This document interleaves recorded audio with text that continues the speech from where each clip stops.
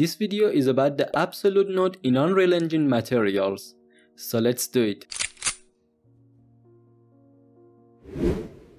Right-click in the material graph and search for absolute. Nothing comes up. That's because we should search for ABS or apps. There it is, under math. So wherever you see the apps node, it's actually the absolute node.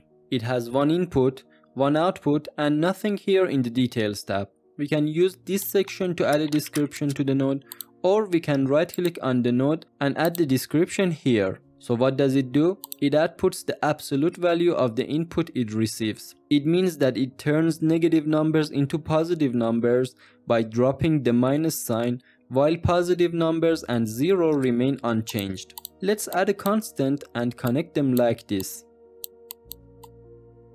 For example, minus 0.7 will be 0.7, minus 1 will be 1, 0 will be 0, and 2 will be 2.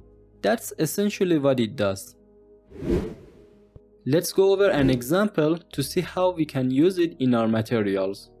Add a vertex normal node, mask its B channel,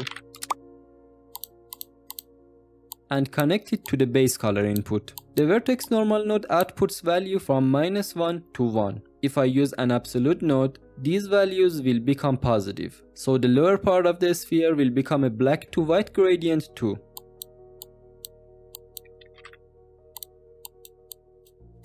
Watch the basic math and vertex normal videos to better understand why we get these colors.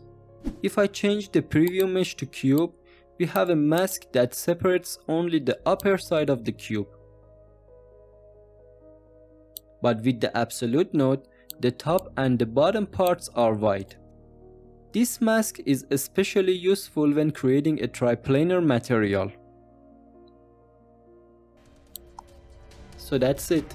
Click here for more Unreal stuff, and thank you so much for watching.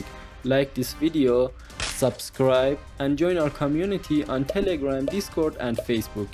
If you have any questions, leave them in the comment section below. So, see you in the next one.